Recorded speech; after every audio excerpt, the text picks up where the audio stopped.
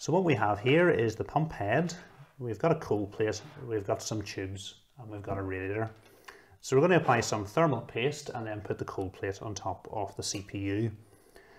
Water is then going to circulate coming up to the pump head, cooling our CPU down. Hot water is then going to return to the radiator. We're going to have fans on the radiator, which are going to blow cool air through the radiator, cooling the water down. The cool water is then going to come back to the CPU and repeat that process. Okay, so looking at how we're going to connect all this up. So both of the fans have a standard 4-pin fan connector coming from them, and they both need to end up going into the CPU fan header on the motherboard. Obviously we've got two connectors here, there's one CPU fan header, so they include a standard 2-to-1 fan splitter cable. So we're going to plug both of the fans into this adapter and then plug this end into the CPU fan header on the motherboard. So this really is one of the more simple AIOs to install. The only other cables that we have, there's two additional cables coming from the pump. The first is a 3-pin power connector, and that is going to go into the pump header on the motherboard, which is right beside the CPU fan header. And that's going to power our pump and allow our motherboard to control the speed of the pump. Important to mention, this is a 3-pin connector, so we're not going to be able to run the pump in PWM mode. We're going to have to run it in DC mode. The only other connector that we have coming from the pump head is a 3-pin 5-volt addressable argb connector. And we have two options with this connector. We can plug this straight into the addressable argb header on our motherboard, and our motherboard has one of those. We can then use the Dragon Center software to control the lighting on the pump head. So that's option one. The second option is we can use the supplied controller to control the lighting.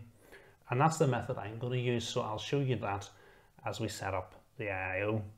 First thing for us to do is to secure these brackets to the pump head, and that's going to allow us to attach the pump to our motherboard.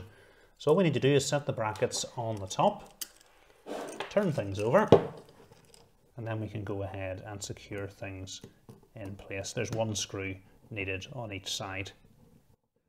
Okay, so it's just the same process with the other side. Attaching the bracket over the top, turning things upside down, and then we just need to secure things in place with a screw on each side. Okay, as I mentioned, I'm going to use this controller to control the argb on the pump head. So the first thing for us to do is to connect up this little argb connector coming from the pump head to the supplied cable. Now importantly, what you'll note is there's a little arrow here on one side of it. You'll notice we've got 3 pins on the bottom, there's 2 pins together, a space, and then 1 pin. Looking at the cable, it's the same pattern, there's 2 pins, a space, and then another pin. And if we look as well, there's an arrow to help line the 5-volt pins up. So all we want to do is line up the 2 5-volt pins. 2 arrows are lined up, and then we're just going to push the cables together. So that's clicked into place. Cooler Master supply a little cover which is going to hold these cables in place and prevent them from coming loose. So we're going to slip this over the top.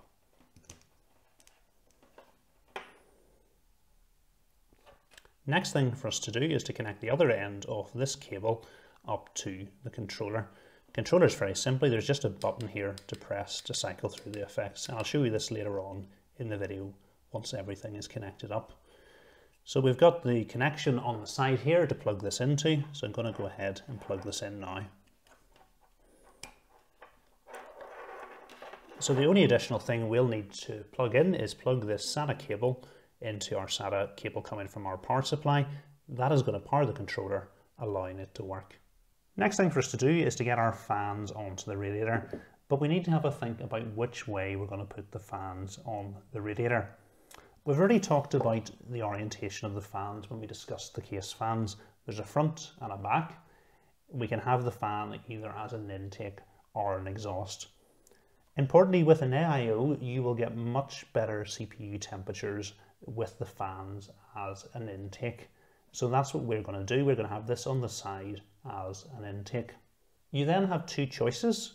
You can have the fans first and then the radiator, or the radiator first and then the fans.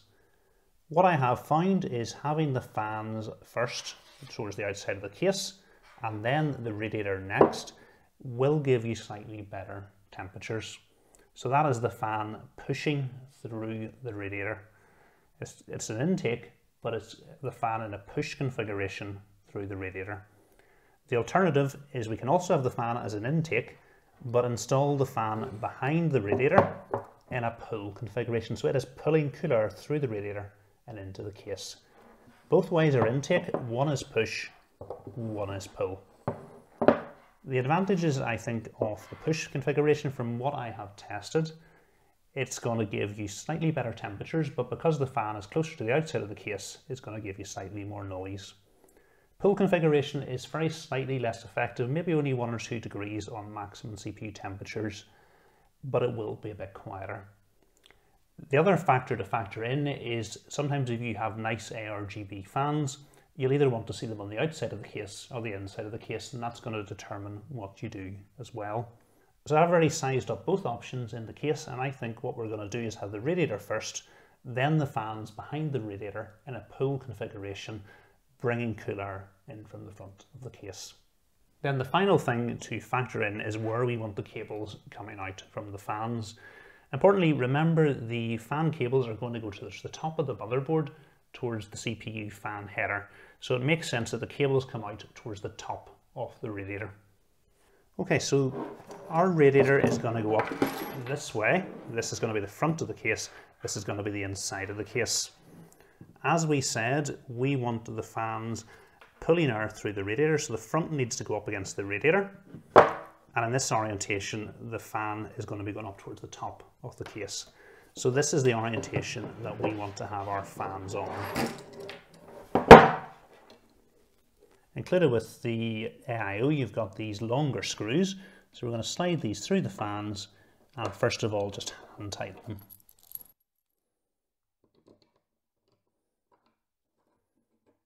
Next we can very gently tighten each of the screws. We don't want to over tighten them because that's just going to add to the noise if we distort the fans by over tightening them, bending them out of shape. So it's just a very gentle tighten. Okay, final thing for us to do before we go ahead and install this into the case is to plug in the twin fan splitter cable into each of these fans. So it's just a matter of lining things up. They only can go in one way. We now can go on ahead and put on the side bracket from the case.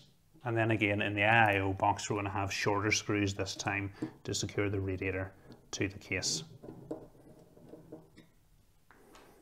Again, it's important we don't over tighten so we don't damage the radiator.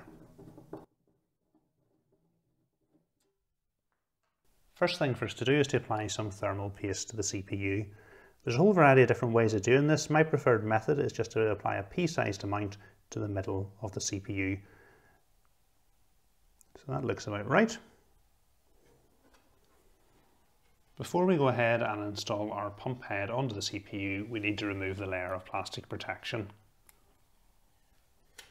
Next we just need to lower the pump head down and slide the little metal brackets over the black plastic clips on the motherboard.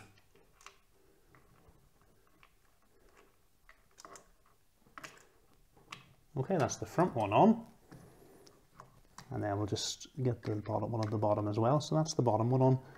Then it's just a matter of tightening things up. I tend to do a few turns of one, then a few turns of the other, and that way you don't over tighten any one side.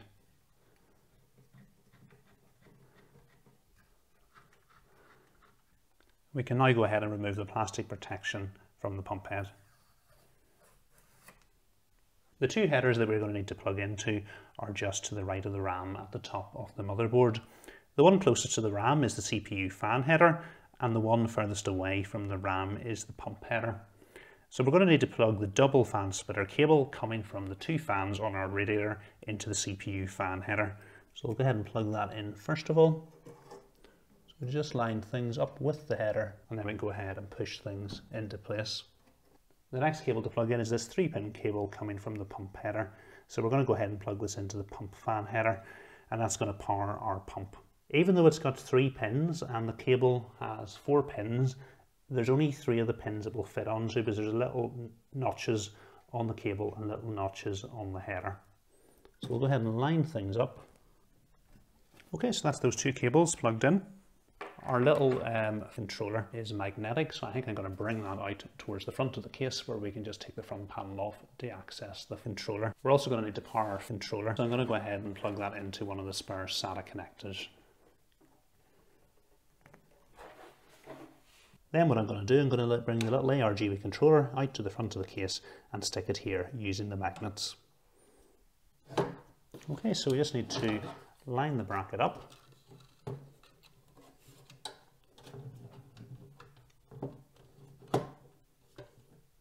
And then we can secure things into place with the two screws we removed at the start.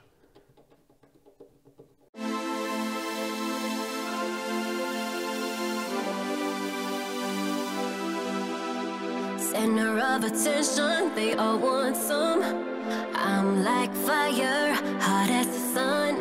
The dance floor is burning, call 911.